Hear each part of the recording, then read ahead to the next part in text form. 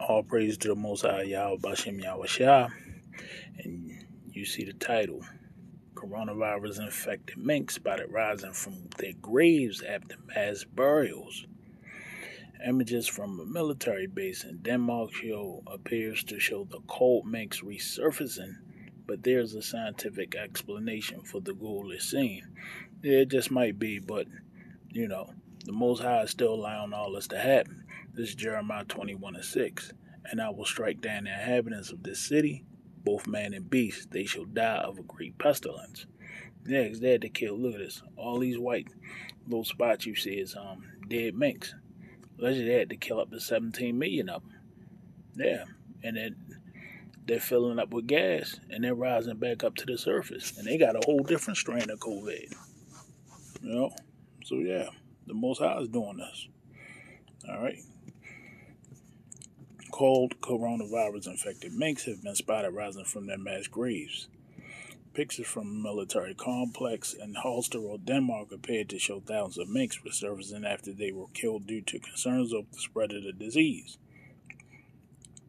Denmark implemented a nationwide cull of all minks after it became apparent that the animals were carrying a mutated strain of COVID-19, which could be more resistant to vaccines.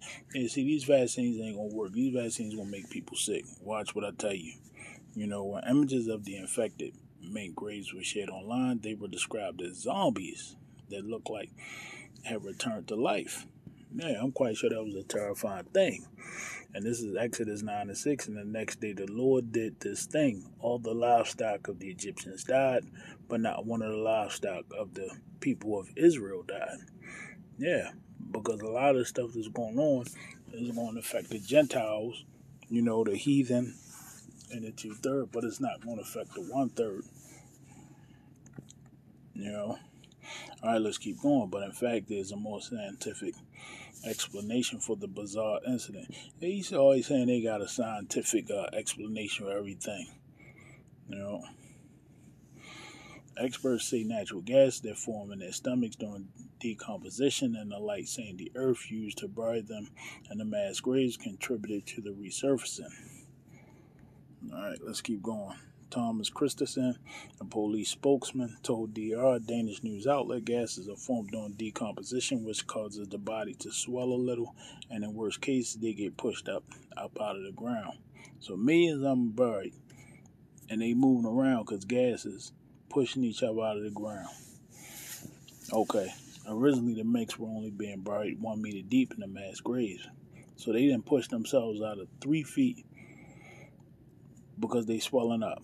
Alright, but will now be buried under 2.5 meters of soil, which is 7 feet, and their area is guarded to prevent any risk of infection. So now they saying you can get this infection from the minks.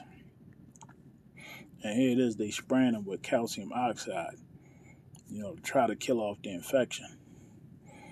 Alright, let's keep going. The country has been trying to get the mink infections under control, but outbreaks at farms have persisted. Yeah, because the Most High is bringing everything down. Now they saying dogs and cats can get it. Now it's in the wastewater. Now it's in the food. Now it's in the air. Now it's this. Now it's that. Now you gotta get a vaccine for this. Now you gotta test negative for that. I mean, they just gonna keep going and going and going. And since that's what they want to do, I'm quite sure the Most High gonna keep, allowing them to keep going and going. And it's gonna be a new infection and something crazy. And they got wild polio breaking out in Africa, and they got black plague starting to make a comeback. So it's gonna be one thing at another. Hey, all praises for that. All right, let's keep going. Since June, 214 COVID-19 cases have been identified to be linked to the mink strain of the virus, with 12 cases identified as a unique variant. Now, they saying that this COVID had already mutated over 150 times. So how is they going to stop it? They think they're in control, but they're not. The Most High is. As Europe's largest producer and exporter of mink furs, the cull will kill as many as 17 million animals, cost the state up to $800 million. The World Health Organization said in a statement the Danish mink mutation has moderately decreased sensitivity to neutralizing antibodies. So now that what they're saying is that the COVID sensitivity decreased to the antibodies. So now they already not responding. An excavator loads dead mink into a ditch as members of Danish health authorities dispose of the animals. This means there's a chance it could be more resistant to vaccines, see? But the new strain is not well understood and more research is underway. And they saying it can jump, you know. But the efforts to push the cold forward ran in opposition from politicians and Danish mink farmers. We are asking to have the evidence sent over so we can assess the technical basis. A spokesperson for the Liberal Party told broadcasters TV2 on Wednesday. All right. Of course, we must not be the cause of a new pandemic. We do not know the professional basis for this assessment and risk, but the government's decision is a disaster for the industry, and Denmark Chairman Tage Pedersen said.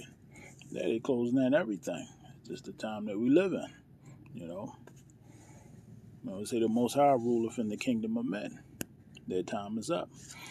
The Industry Association for Danish Mink Farmers branded it a black day for Denmark and said the government's decision was a death knell for the country's pelt industry. Opposite to the Cold War, it is an overreaction and that it will kill off a thriving industry. Animal rights groups have generally welcomed the move as an end to an industry they brand cool and unnecessary. Yeah, let the Most High bring it down. France has instituted a similar code but on a much smaller scale, killing 1,000 animals so far. Alright. I think that's it, Yasharala. And I'm going to get 2 more scriptures and go ahead and close it out. Yeah, I just want to let y'all know you got zombie there. Now you got dead zombie mink carcasses rising up out of the ground. You know, we living in some interesting and beautiful times. All right, this is Jeremiah 19:8, and I will make this city a horror, a thing to be hissed at. Everyone who passes by it will be horrified and will hiss because of all its wounds. Yeah, because I'm quite sure that people, they're going by this, and that shit it's probably terrifying them, you know, just to see all these dead animals and know that they was buried and they rising up, you know. All right. And this is Habakkuk 3:5. Before him went pestilence and plague followed at his heels. Yeah, because it seemed like wherever this man's going at, you know, plagues are starting to follow. You know, like I said, you got the zombie there. You still got the mad cow disease. You got the black plague. You know, you still got Fukushima.